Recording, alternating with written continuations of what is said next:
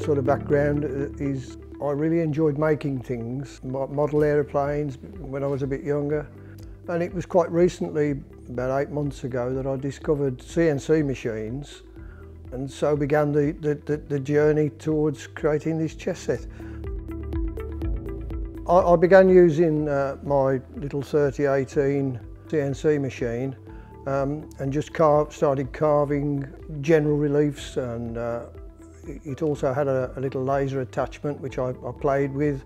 And then as my confidence grew, I sort of used the internet and I just came across Carveco, and I gradually started to use a lot more of the software then, creating sort of text and reliefs. But not long after that, my stepdaughter asked if I could make a chess set, and I said, well, that's impossible because I can only carve in one direction down onto a piece of wood. But with a little bit of afterthought, I thought, well, if I could rotate the wood 90 degrees, I could carve the side and then rotate it again and carve the rear of the figures. And so began the journey of making the chess set, and Carveco obviously came into that and sort of helped tremendously. Without Carveco software, I couldn't have made this at all. The actual way that I got to this was by looking to see if it was possible to carve a 3D figure. But I saw a wonderful sort of video explaining how this could be done, and I sort of copied that to a great degree, but altering things along the way as I went. The material that I chose for this was the sort of cheapest wood that I could find. So these are made from pine. My local hardware store sold wooden spindles which happened to be square, and fitted the brief that I needed to fit the 3018 machine. The process involved, just by understanding the limitations of the 3018 machine, in so much as there's only 45 millimetres of travel on the spindle. So making sure that the spindle depth was deep enough to carve halfway through the figure. I don't think the size of the machine is a particular issue. I've done this on a 3018 CNC machine. It could be quite easily be done on a 1000 by 1000 machine. And as I say, once I understood the limitations of the machine, and of course the sort of wood that I was going to carve it into, I would then set it up in Carveco, starting as selecting the workspace, which would be the same size as the block of wood that I was going to carve into, and then importing 3D STL file. And at this stage, this is very important. You get the paste 3D window come up, and this window is where all the magic happens, because you can then alter the size of the relief in relation to the piece of wood or the model space that you've got. You can rotate the 3D model and then lay it down onto the workspace.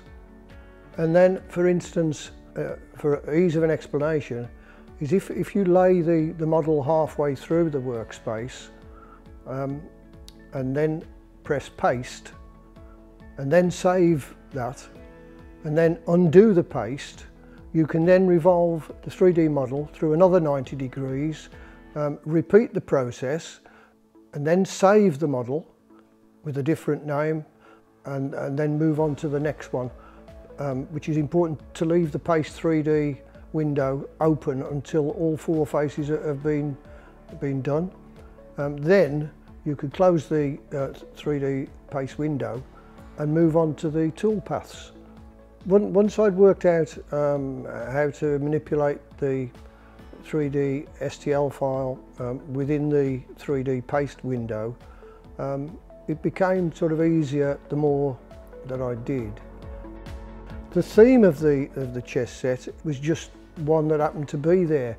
There are, of course, hundreds of chess sets out there on the internet. This one was free to download, and I just loved the theme of the Egyptian figures.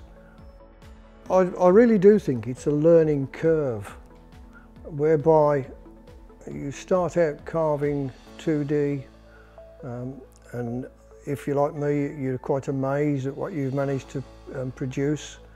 And then you want to improve on that and make sort of better carvings, and also try experimentation, try something new. For instance, making the board, beneath the plastic is a grid made up of 20 by 6mm wood, and I needed to cut slots in this. So again, I used Carveco to set up the tool paths so as I could carve this to form a grid, and everything just clicks together. So that was a learning process for me in this case. In making of the board, there were several obstacles for me to overcome with the limitations of my 3018 CNC machine. I couldn't get the whole of the board on the bed of the 3018, so I had to rotate it to 45 degrees and carve everything at 45 degrees, but do it in quarters due to the limitations of my little machine. But I found it really exciting with the 3018 machine, that with a little bit of imagination, you can do such a lot with it. It's a fantastic little machine. I'm thrilled to bits with it. The LEDs is, I'd sort of dabbled a little bit with LED lights. I'm just amazed with LED lights. My original intention was to just have the board lit, completely lit with LEDs, and then I sort of worked on the premise that if I could light the whole board, then I could light each individual square.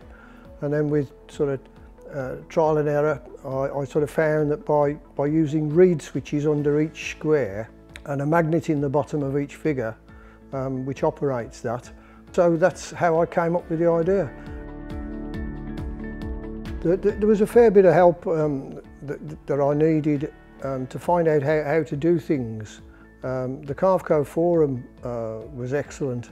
A couple of times I was just a little bit off with the centering, which makes the carving come out to one side or the other. So I reasoned that I needed to put the origin point onto the piece of wood itself, but I wanted it in the centre of the piece of wood.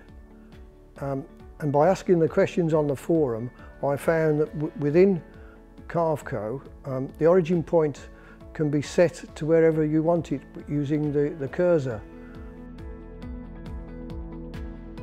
To make the whole chess set was about 8 weeks, but that wasn't continual carving by any means. This was obviously looking at Carveco Maker, finding out new things every time I looked at it, and working out what did what and everything. But once I'd set everything up, it was a matter of repetition.